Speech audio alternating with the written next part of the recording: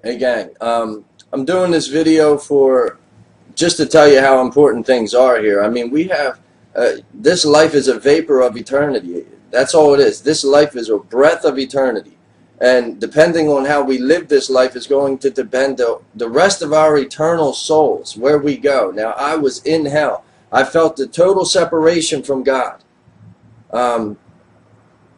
The screams. I mean, these people are in hell right now. There's people, and when I was in hell, I was in the center of the earth, and I knew it. And these people are still beneath our feet right now. These souls are burning in torment beneath our feet, however many miles it is to the center or wherever it's at there. That's where they're at. So they're in the center of the earth, looking up. They're looking up, wishing that they had just a second to come back here to repent, to give their life to Jesus Christ, but it's too late. And we're here just for such a minute second out of eternity. It's this life. So what I'm saying here is that this is like, there's nothing in this world that should interest you. You know, this world is just, it's dead, it's dying. Everything in it is dying. Look at society. This place is an antichrist society at every angle you look at. Everything in society takes you away from Jesus Christ. And you have this prosperity message out there in these mainstream churches today, and claim it and this and that, and it's like people are sitting here trying to accumulate things and materials, and you're accumulating things and materials and property and saving money, and for what? Because you can't bring anything with you when you leave here, no matter who you are, how much money you have. When you die, you're going right before the Lord. That's it. You take nothing with you. This place, we're saving treasures up here for nothing, and then we have to walk into eternity not prepared at all.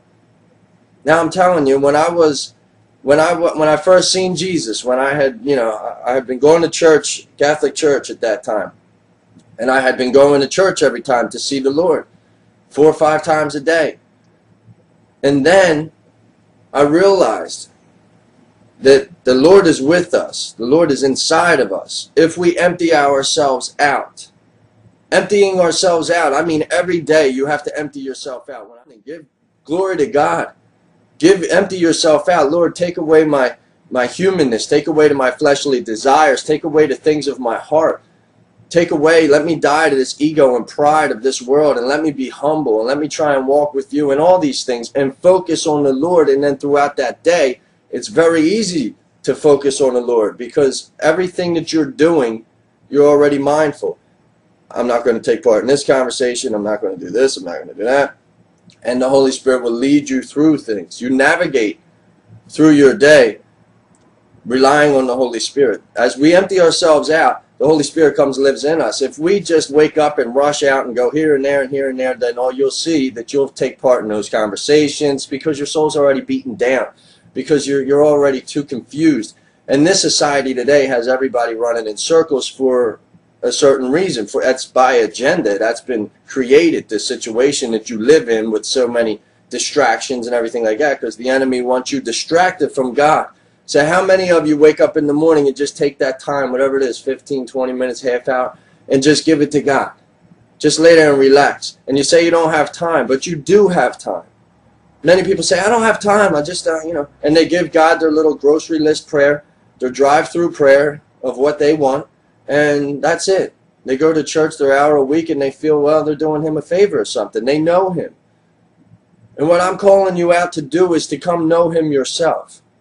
To die to yourself every day. Ask God in the morning, first thing, please empty me out. Please fill me with your Holy Spirit. Help me to represent you today and be the light in this dark world. Help me. Help me to come out of this world, because we're called out of this world. But see, so many people are listening to these messages of prosperity, this and that. Did Jesus come here in a prosperous situation? Was he born in some kind of castle or kingdom, or, you know, born to anything of lavishness? No. Was he trying to acquire the things of this world? No. Did he conform? Was he politically correct? Not at all. But you'll have people who will say, well, I believe in Jesus, but I want to chase these things that he did not chase. And Jesus tells us that if you love the world, that the love of the Father is not in you. That we are to come out of this world, that we are in it, but not of it. Obviously, we're here, but we're not to be of it.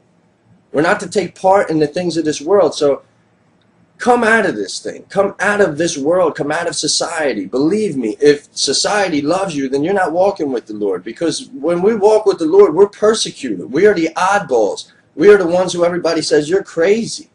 You're crazy. What is wrong with you? Who cares if we watch this movie or listen to this music? It's no big deal. It's no big deal if we celebrate this or take part in this or that. He knows our hearts. It's okay. It's okay if we just chase this money and chase this and chase that to acquire things and all this. It's like Jesus Christ is alive, and I never knew that. I never knew that. When I would go to church, I would pray and things like that, and I didn't know that I could have a personal relationship. I didn't know that I could pray to Jesus Christ. I didn't know that the Lord will lead us through the Holy Spirit. I didn't understand that. And so many people believe that they're just going to heaven. They go 1 hour a week and they feel like, hey, you know what? You're relying on some person, pastor, priest, whatever, to bring you Jesus Christ. And you're not understanding that in many cases, these are businesses. You know, they have to bring people back next week, because if people were speaking the truth from the pulpits today, then you wouldn't have anybody coming back to church, because nobody wants to hear it.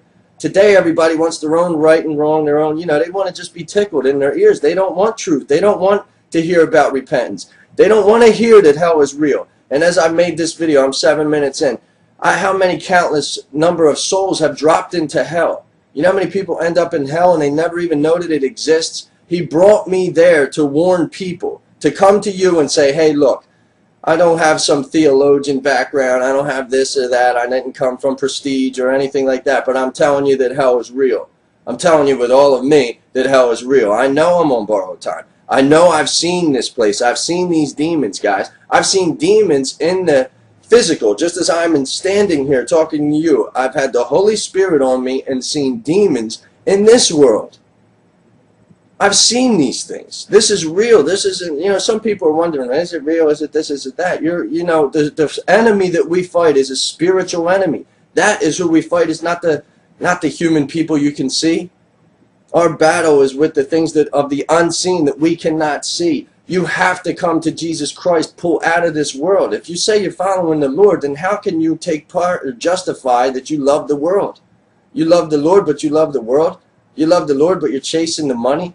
You're chasing the things, the prestige, the materialism of this world. You're accepted by society, because if you're a man of God, if you're walking with the Lord, then society will reject you. It's an antichrist society. They give you men of God, but very few of them are bringing you truth, or truth about repentance or this or that. There's an agenda. They're always trying to twist you to lean towards this or that, or prepare you for what's to come, and you're blind, and you're not going about seeking a personal relationship on your own.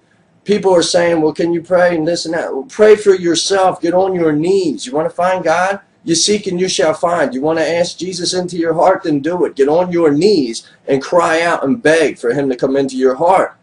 Repent of the way that you've lived, the things that you have done. Don't be this. If you pay attention to this society, if you allow it in, if you allow the things of this world, which come at 1,000 miles an hour from every direction, to influence your life, then you won't be able to understand anything. You won't be able to even focus on God, because you can't even focus on your own life. They keep you so busy. Come out of this thing. You don't have to be so busy. When you say you don't have time, if you take away that garbage TV that you watch for 5 hours a day, and these bogus reality shows and every other thing, and these movies and this and that, then you have plenty of time right there for God. Instead of watching the TV, go lay on your face. Go get on your knees. Go get to know God. Go ask him into your heart, and you'll be shocked when he does lead you. You'll be shocked when the Holy Spirit overcomes you. And now I see where he's led me. But many people are going to be drawn in here, guys, and I'm calling you. If you're just going and you're chasing the world and the materials of it, it's like, ask yourself, is this what Jesus wanted? Did he want you to conform? Did he want you to be politically correct? Didn't he lay out what he wanted? And if he says that if you love the world and the love of the Father is not in you, then how do you justify that? Or do you just say, well, I listen to this, but I don't believe in this? Believe me, you need to come to Jesus Christ on your own. And repentance, God offers repentance to everybody if you want to take it. But people love their sin too much. They love the way they live. They don't want to have to believe that they have to die to this world, because they're in the world. And when you die to the world, then you're the weirdo. Then you're the Jesus nut. Then you're the guy who's in a cult or this or that. That's how it comes about. then your family starts to say, you're crazy. Your family who likes this or that, you know, and they want to go to Protestant church or Catholic church. And, you know, everybody always believes they have the truth. Protestant, this, that. Everybody believes they have the truth. This church has the truth and you don't. That's how it is. And that's the problem when you give your allegiance to a church and their mission statement, blah, blah, blah, blah, blah. If you don't follow one or two of those things, all of a sudden you're the weirdo. Well, he don't believe in this or that. And that's not even the case. There's no mission statement with Jesus Christ. It's come, it's humiliate yourself, be humble. It's come and say, I can't do any of this alone. I need you. I can't breathe without you. Everything I've ever had, have, or will have is only because of you and your grace and your mercy upon me. I've had this vision for years now, and I'll share it with you. It's me in the middle of these dense forests. Okay, I'm in a clearing, maybe 100-foot clearing, circle clearing, and I am there naked.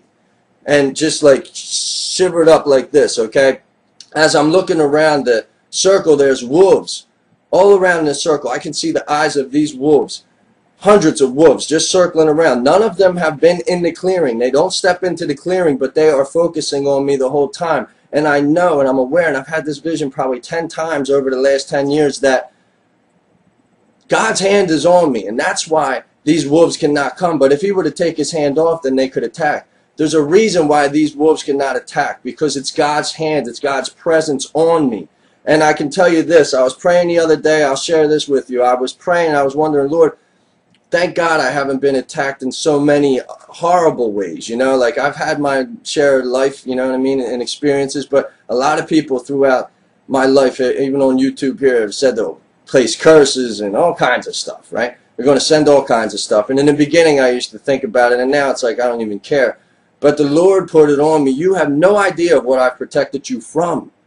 So understand that. No matter what we go through, a lot of times we like to say, oh, I can't believe, look at me, poor me, this, that, look at the thing. But we don't know what God has stopped. We don't know what he has held back from us. We don't know what he intervened for and stopped from even coming our way.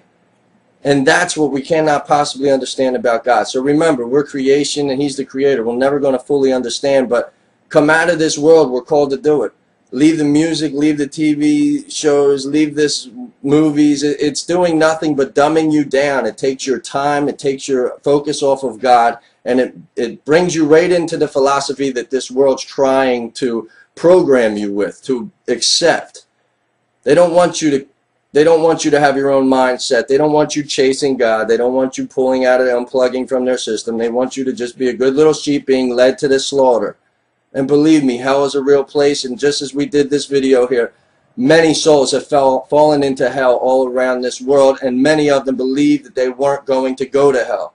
So come out of this stuff. Stop relying on someone else to bring you Jesus Christ. Come and get on your knees, get on your face, cry out to God, ask for repentance, repent of everything you've ever done, ask forgiveness, ask him into your heart. And he will come into your heart. He's truly alive. He works miracles every day, countless miracles. He saved me from hell and took my addictions. Believe me, hell's a real place. Don't listen to people that say it's not. Don't follow the world. If you're following the mainstream, you're in trouble. You have to fight the current. Believe me, you have to fight you have to be opposed to what popular belief is. And popular belief, we know we're in an antichrist system. We know this is Satan's world here. We know that the most influential people in this world are in Satan's pocket. And they're going to lead you astray if you want to be led astray. So what I'm telling you is to repent, to come out of this world, and to follow Jesus Christ, and to empty yourself out every day, and to ask the Holy Spirit to guide you and lead you in all that you do, and you will feel it. And he will help you to navigate through your day. He will help you to navigate through your life. And when you do turn off the TV and these movies, and you get rid of this music, and instead of listening to music, you pray, or instead of watching TV, you pray, you will see your soul's going to just be energized. That the Holy Spirit will come and fill you with such love and peace instead of the garbage that you're filling yourself with otherwise. Please, guys, it's a distraction, I'm telling you, to come out of this world. Get on your knees and ask Jesus, and don't rely on some preacher or priest to bring you Jesus Christ. Get on your knees and seek him now. Seek him now, call out on him. Nobody else has any different, line to Jesus than you do. The Pope is just a man also. He doesn't have some divine thing to Jesus that you don't have. You don't have to ask for someone else to take your prayers to Jesus Christ. Take your prayers yourself to Jesus Christ. Get on your knees and call out on Jesus. He listens to you. They don't want you knowing that. He listens to you. Get on your knees and cry out. He loves us all. You have to repent. You have to come to him. Come out of this world, guys, and empty yourselves out. Each day seek the Lord. God bless you guys.